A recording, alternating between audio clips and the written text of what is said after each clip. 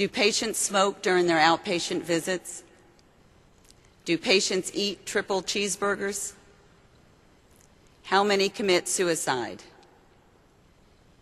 We have to ask the question, when are they smoking? When are they eating those cheeseburgers?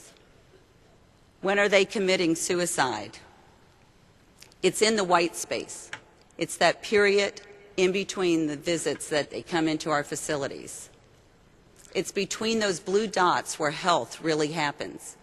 And that's where we as individuals, we as the military health system, and we as a nation absolutely must go. We have 100 minutes a year with our patients.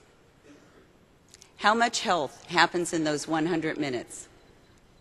Health care to be sure, and quality health care to be sure. But what about health? We focus the majority of our peacetime budget on those 100 minutes. But are we truly influencing health? From the patient's perspective, there are more than 500,000 minutes in a year. Let's overlay our 100 minutes of influence. Look at that. Is this the amount of influence that we have on the patients that enter our military treatment facilities?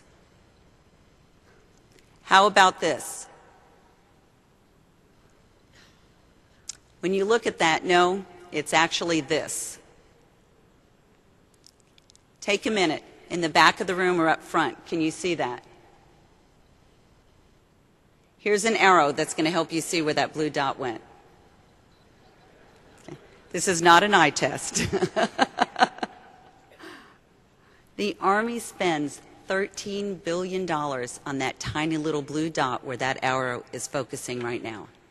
Think about that. $13 billion is focused on the smallest piece of an individual's life that we're able to touch. Our focus, the nation's focus, is primarily on health care. That's the dot that is barely visible to those. I'm not saying we don't need to provide care, because we absolutely do. World-class health care is what we do. We do it well, and we have international recognition for that.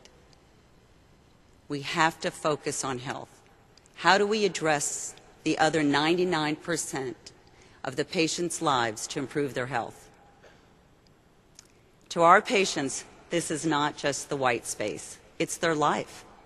So what impacts this white space? This green circle represents about 1/3 of a patient's life. Time at work and the time that they spend at school. How does a soldier's work influence their health? How do we impact that? Last week, I bumped into the Sergeant Major of the Army in the halls of the Pentagon. I mentioned our transition from a healthcare system to a system for health. He absolutely gets it, and he asked what he could do. Think about that. The Sergeant Major of the Army, the highest enlisted soldier in our Army, is interested in partnering with us to improve the health of our Army and all those that are serving. It's a powerful partnership. My point is that we're not alone in our journey towards health. We can't be alone. Our line leadership wants to help influence the green space. They're a crucial partner in this journey towards health. This yellow circle represents another 1/3 of a patient's life: family and personal time. I'm learning about personal time, which I don't get much with my aides and my EAs. No, I'm teasing. What about our family and our friends? Who's cooking for our soldiers? Who's shopping for their food?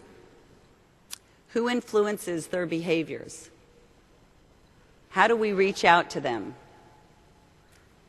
The remaining white space, the last 1/3 of a patient's life, is sleep. How important is sleep to overall health? And I won't ask for a show of hands of individuals that got more than 6 hours of sleep in this audience. But it's an important piece for us in our life. Sleep management is one of the areas that we found downrange that we can have the biggest impact in health if we can focus on improving sleep and sleep management for those that are in a deployed environment. And I would submit that's the same for those that, as we're working, whether it's OCONUS and CONUS. When you're looking at this circle, it represents the social media and the internet. Facebook has overtaken email, and the internet has overtaken television. This past Sunday, in the Washington Post, a front-page business section story said that 80% of the adults use the internet to look for health information. If we're going to influence health, where must we provide that information? It's not enough to have a social media page. We need to be relevant, we need to be engaging, and we need to have an impact. To move from a culture of health care to health, we need to reach beyond those 100 minutes. We can do better. Think about a 5-day blood pressure check. Today, our patients leave work, they drive to our military treatment facilities, they search for a parking space, they check in, they sit in a waiting room full of sick patients to eventually get their vital signs taken. Is that patient-centered? Right now, civilian and military apps are available for vital signs, behavioral health, and chronic disease management. Should we continue to invest in brick and mortar to enable our 100 minutes of health care? Or should we arm our beneficiaries with a Bluetooth-enabled scale and blood pressure cuff for their home? Should patient-centered medical home be at our home, or should it be at their home? Where is the bulk of information about our soldiers' health? It's our electronic health record, summarizing 100 minutes a year. Think of all the time and energy and dollars that we've invested, and we're documenting 100 minutes of care. What about a record of their personal health? What if we empower our patients to be more active in their white space? Let me just show you what I mean. This is a small little device, and it's my personal little device that I've started using. It counts my steps, monitors my sleep, and charts my activity level. It costs $99, and it's part of my personal health record. I don't want anybody to critique or monitor my health right now because we just started using this. But next year I'm going to come back, and I promise I'll be a little healthier in front of this audience. But it automatically monitors records, and it does motivate you. I can share it with my family, I can share it with my friends, I can share it with my social networks and my healthcare team. Such technology will become more and more influential. It will help activate people to take greater control of their lives and their health. I'm extremely proud to be part of Army medicine and the military health system. I'm proud of our accomplishments each and every day. We have executed the healthcare mission with remarkable success through very trying times. There are difficult challenges ahead, but our mission remains clear: maintaining the readiness and the health of our military. Together, we have the willingness, the ingenuity, and the moral clarity to succeed. In order for us to get to health, we must empower our patients, move beyond the 100 minutes, and influence behaviors that are in the white space. The way ahead is connected, it's collaborative, and it's patient-centered. That's how we get to health.